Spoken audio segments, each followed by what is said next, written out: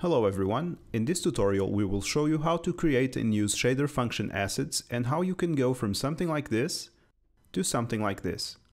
Shader functions are individual node networks that allow you to build reusable functions. Regardless of the complexity, they're a great way to reduce canvas clutter by packing complex networks into single nodes. They're also a great way to eliminate repetitive tasks. They have no additional processing cost, and once compiled, the code is treated as any other network created in your shader. They work by receiving input values directly from your shader, processing that information and outputting it back for further alterations or even direct use. They're quite flexible. You can add as many output and input nodes as necessary directly from the node browser. You can even copy and paste information between shader and shader functions.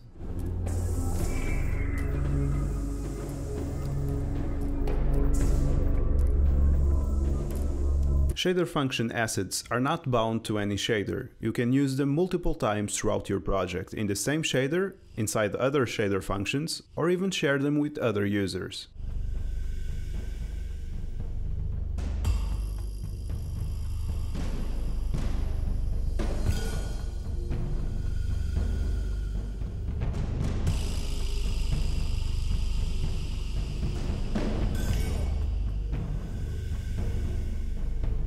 As an example, we're going to build a shader function that applies an emissive burning effect to your materials. Luckily, we won't need to build it from scratch. We already have that type of effect in our sample library. Let's start by creating the actual shader function asset. Simply go to Create, Shaders, and select the Amplify Shader function.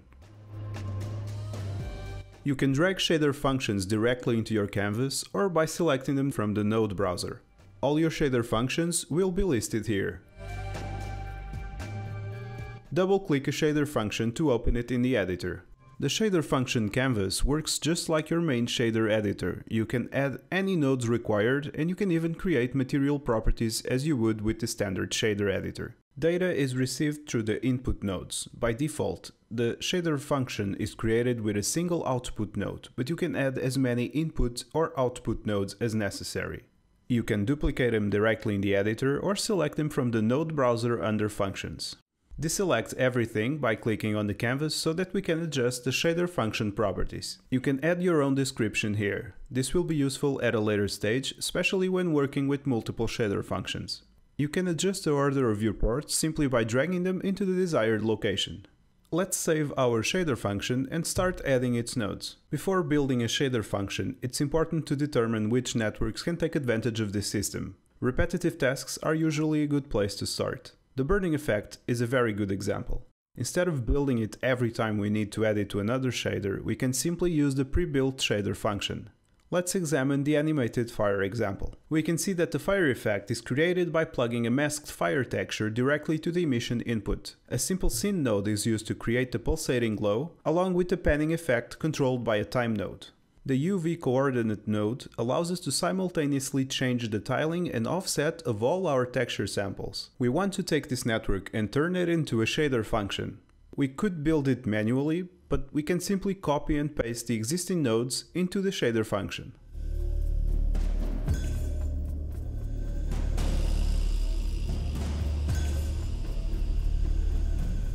Now that we have our nodes, we will need to make sure that they receive the required data.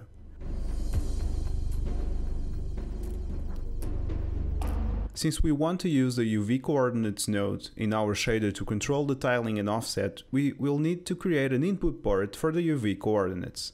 Let's call it tiling control. Let's add a float for the fire intensity. Plug our outputs, and as an example we can also change its name. Let's call it fire output emission. Hit save and let's go back to our shader. Let's remove the old nodes and add our shader function.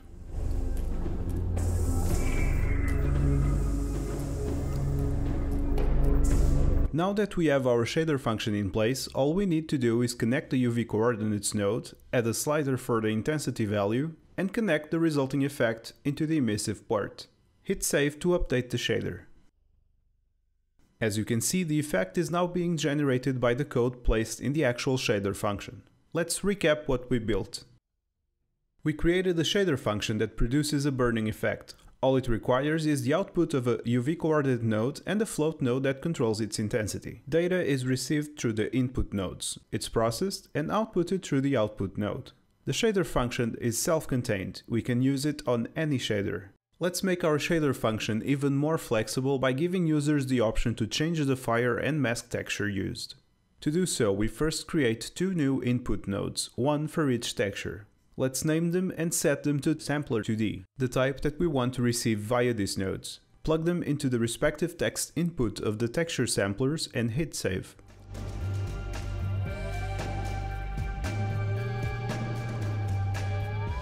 Let's go back to our shader. Now all we need to do is plug our textures using a texture object node. Don't worry if you're not familiar with the texture object node. It's a simple reference to an actual texture that can be sampled by several texture sampler nodes by simply connecting them to the text input.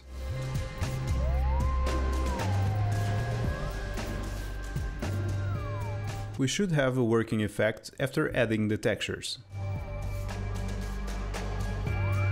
We really look forward to see what you create with shader functions. Be sure to contribute today directly via our website. All submissions are fully credited.